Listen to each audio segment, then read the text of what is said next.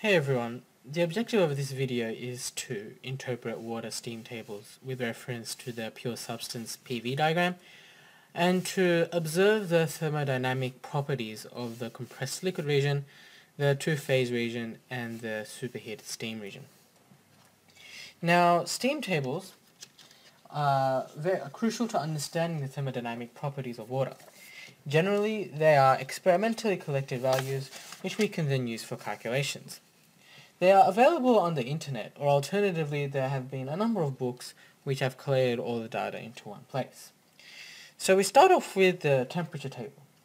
This is used whenever we know the temperature of the water, but not necessarily the pressure.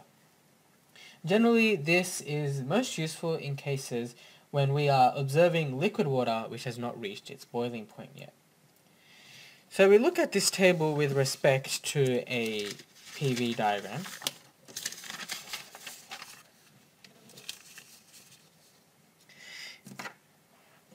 For example, if we create an isotherm, let's say it is 70 degrees Celsius.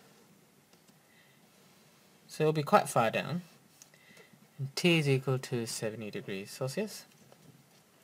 Basically, if we look at the entry for 70 degrees Celsius right here, what the VF value is saying is that the VF is the specific volume at this point right here.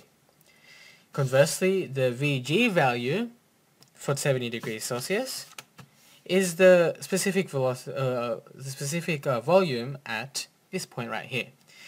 So the F corresponds to the saturated liquid line and the G corresponds to the saturated vapor line. This is also applicable to the other values we find over here, such as the internal energy, the enthalpy, and right here is the entropy, which we will not be discussing at this time. More often than not, however, we'll be given the pressure of the water and have to extrapolate the other values. This is where the pressure tables come in handy. The pressure tables have a large range of values, and they are of pressures which are in bar. Here we have the T value here, which denotes the saturation temperature. What this means is that this is the temperature at which the water will begin to change state at this certain pressure. So for example, at 40 bar here, 250.4 degrees Celsius is where the temperature is where the water will begin to change into a gas.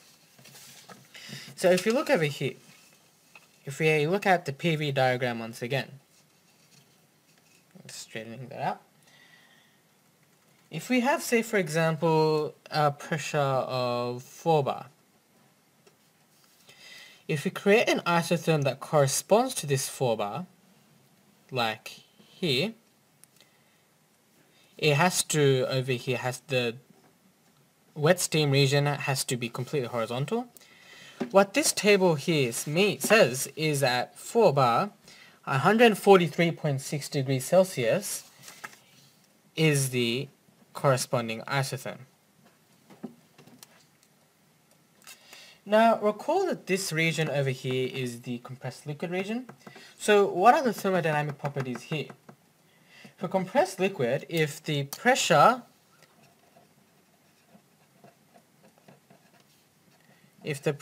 is less than or equal to 5 megapascals, which is equal to 50 bar, then the properties of the liquid at this stage is just going to be the same as the properties at the saturated liquid line. So the specific volume will be the VF value, and the specific internal energy will be the UF value, and so on and so forth. Now, if the water is in this two-phase region here, then we need to use our value of X. Now, recall that X is equal to mg on mg plus mf. If we take the example of internal energy, if we have the total internal energy will just equal to the internal energy of the fluid plus the internal energy of the gas, which makes sense. Now, making that into specific internal energy, we just times it by its mass. So the total mass times by the specific internal energy, total specific internal energy, is equal to as follows. Now, we already know that MF is equal, MT is equal to MF plus MG. And over here, we do a neat little trick where we add an mgUf and we subtract an mgUf. So in essence, it doesn't really change anything in this equation here, but you'll see why it becomes handy a little bit later. If we divide both sides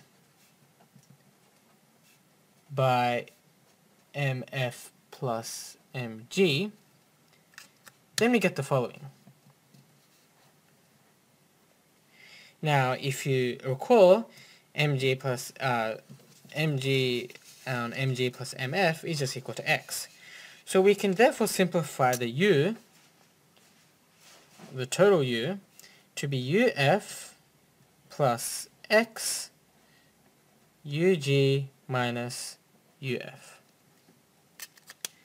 The very convenient thing is, for all of the aforementioned thermodynamic properties such as enthalpy, specific volume, and entropy, this relationship holds.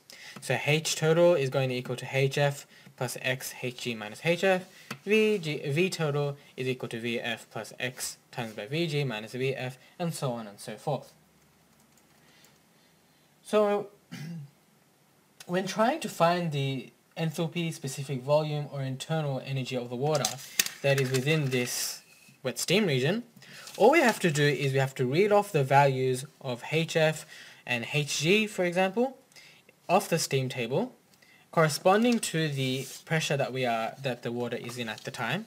So say if it's at 4 bar, it is HF is equal to 604.8 kilojoules per kilogram, and so on and so forth. And you just substitute it into this equation. Consider, however, if we have a substance that is at a temperature higher than the saturation temperature of the water at the particular pressure. This is when the water is in the superheated steam region. And we require the use of the superheated steam tables. Here we can read off the H, V, and G values right over here, and corresponding to the temperature of the liquid at that time.